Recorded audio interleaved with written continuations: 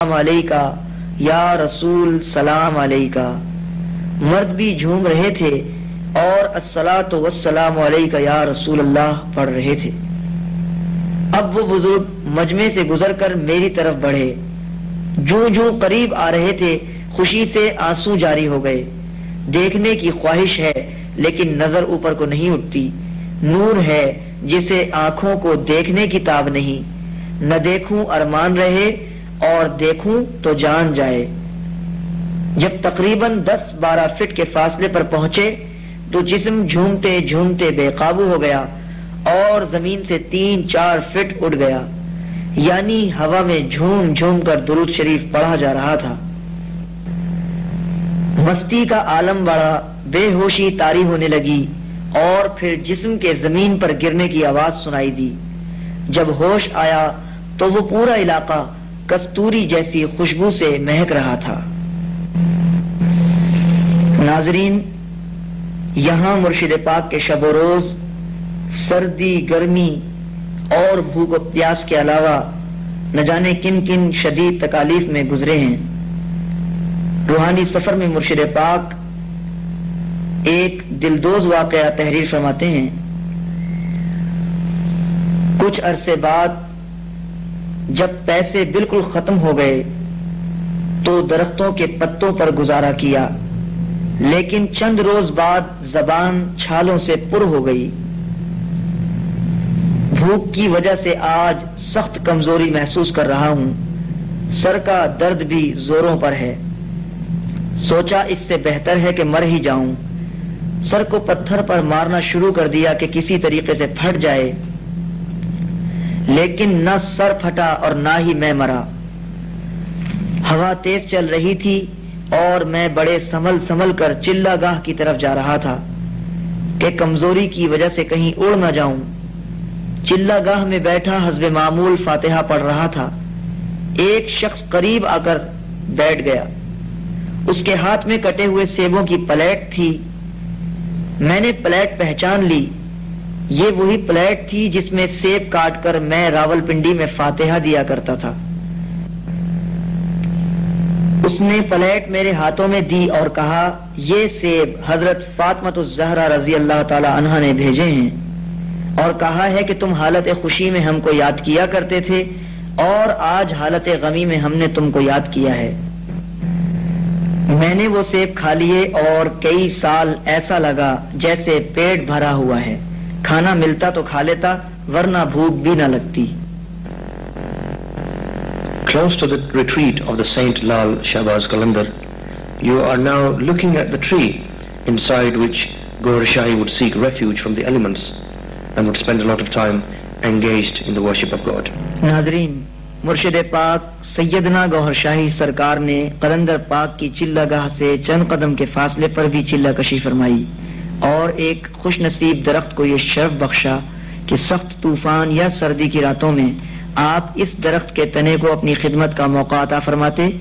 लाल बाग में कयाम के इन सख्त शब रोज में आपने अपनी आरिफाना शायरी में लाल बाग और यहाँ के माहौल का तस्करा भी फरमाया है। आपकी शायराना तसनीफ तरियाक़े क़ल्ब से चंद अशार मुलाहिज़ा फरमाइए। जिस हाल पे रखे तू उसी पे है शादा हम। दिखता रहे फकत नाम तेरा, हुए जिस पे कुर्बान हम।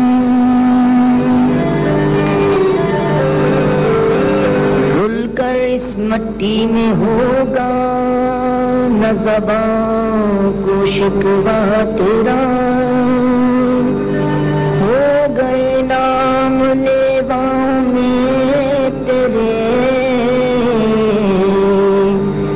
इसी पे है नाज़ा हम। न कर शुबा ए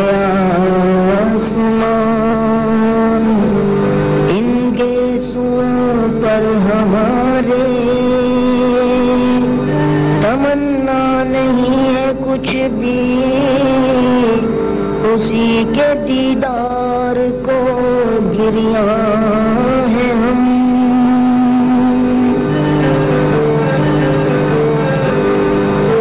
کھانا ہم تو دیکھ کے خونے جگر کو، یہی پیالہ ہے بیٹھے ہیں دینے کو جسے ترسا۔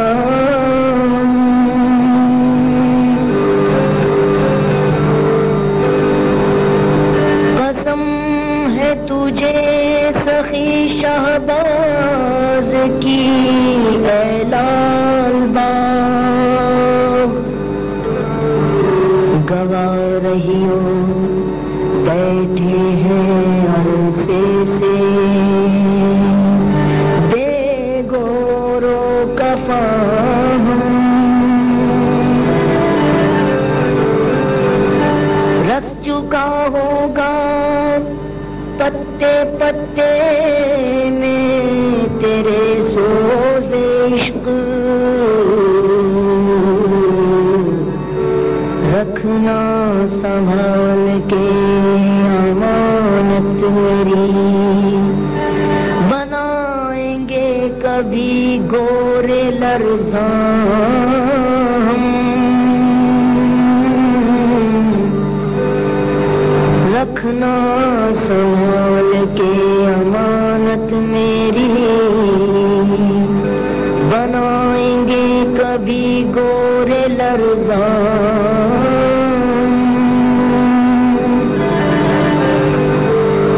سمجھے گا کیا میری داد و فریاد کو یہ زمانہ، یہ تو ایک جز تھا کر بیٹھے جسے افشاں ہم۔ آتا نہ تھا دل کو چین کبھی نہ کبھی اے ریاض،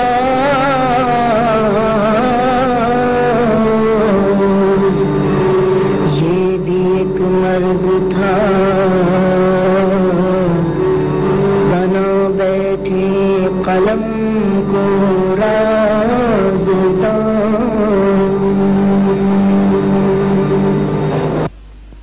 After a period of 3.5 years in this jungle, engaged in intensive physical and spiritual training, Gohar Shahi's presence was being felt by local people who would flock to the jungle to see him.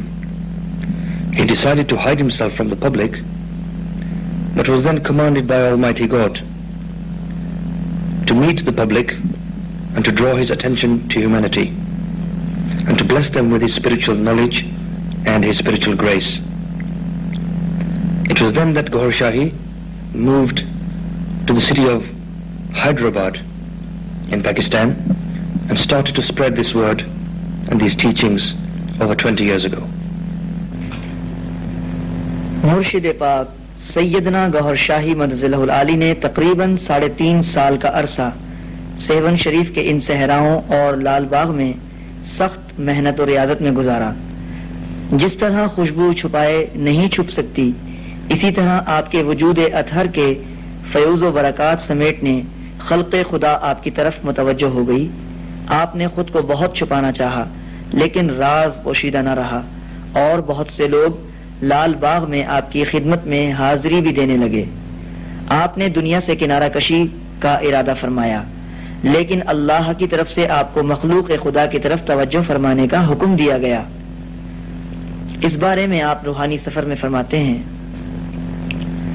اسی اسنا میں روحانی حکم ہوا کہ حیدرآباد واپس چلے جاؤ اور خلق خدا کو فیض پہنچاؤ۔ میں نے کہا اگر دنیا میں واپس کرنا ہے تو راول پنڈی بھیج دو، وہاں بھی خلق خدا ہے، اور جب دنیا میں رہنا ہے تو پھر بال بچوں سے دوری کیا؟ حکم ہوا بال بچے یہیں منگوا لینا۔ جواب میں کہا ان کی معاش کے لیے نوکری کرنی پڑے گی، جبکہ میں اب دنیاوی دھندوں سے الگ تھلگ رہنا چاہتا ہوں۔ جواب آیا جو اللہ کے دین کی خدمت کرتے ہیں اللہ ان کی مدد کرتا ہے، اور اللہ انہیں وہاں سے رزق پہنچاتا ہے جس کا انہیں گمان بھی نہیں ہوتا۔ جام شوروں میں ٹیکسٹ بک بورڈ کے عقب میں جھوپڑی ڈال کر بیٹھ گئے اور ذکر قلبی اور آسیب وغیرہ کا سلسلہ شروع ہو گیا۔ وہ لوگ جو سیون سے واقفیت رکھتے تھے آنا جانا شروع ہو گئے اور میری ضروریات کا وسیلہ بن گئے۔ کچھ عرصے بعد حیدرآباد، سرے گھاٹ اور اس کے بعد لوگوں کی زیادہ آمد کی وجہ سے لطیف آباد میں منتقل ہوا۔ یہاں بھی لوگ آنا شروع ہو گئے۔ لوگ بڑی عقیدت سے ملتے، سوچا کیوں نہ ان سے دین کا کام لیا جائے۔ سب سے پہلے عمر رسیدہ بزرگوں سے ذکر قلب کی باتیں کریں، انہوں نے تسلیم کیا اور خوب تعریف بھی کری، لیکن عمل کے لیے کوئی بھی تیار نہ ہوا۔ پھر سوچا علماء دین سے مدد لی جائے، کئی عالموں سے ملا۔ یہ لوگ ظاہر ہی کو سب کچھ سمجھتے تھے، ان کے نزدیک ولایت بھی علم ظاہر ہی میں تھی، بلکہ اکثر عامل قسم کے مولوی پیر فقیر بنے بیٹھے تھے۔ بہت کم عالموں نے علم باطن پر صرف گردن ہلائی، اکثر مخالفت پر اتر آئے۔ پھر ان عابدوں زاہدوں سے بیزار ہو کر نوجوانوں کی طرف رخ کیا، چونکہ ان کے قلب ابھی محفوظ تھے، دلوں نے دل کی بات تسلیم کر لی اور انہوں نے عملاً لبیک کہا۔ اور پھر وہ نسخہ روحانیت بازاروں میں بکنا شروع ہو گیا۔ پھر وہی نقطۂ اسم ذات گلیوں، محلوں اور مسجدوں میں گونجا، پھر لوگوں کے قلبوں میں گونجا۔ جب اس کے خریدار زیادہ ہو گئے تو نظام سنبھالنے کے لیے انجمن سرفروشان اسلام کی بنیاد رکھی گئی، اور پھر اس انجمن نے تھوڑے ہی عرصے میں ہزاروں قلبوں کو لرزا، ہزاروں کو گرما اور ہزاروں کو چمکا دیا۔ اللہ تعالیٰ اس انجمن کو مزید ترقی دے اور اس کے کارکنوں کو اس کا دگنا صلہ عطا فرمائے، آمین۔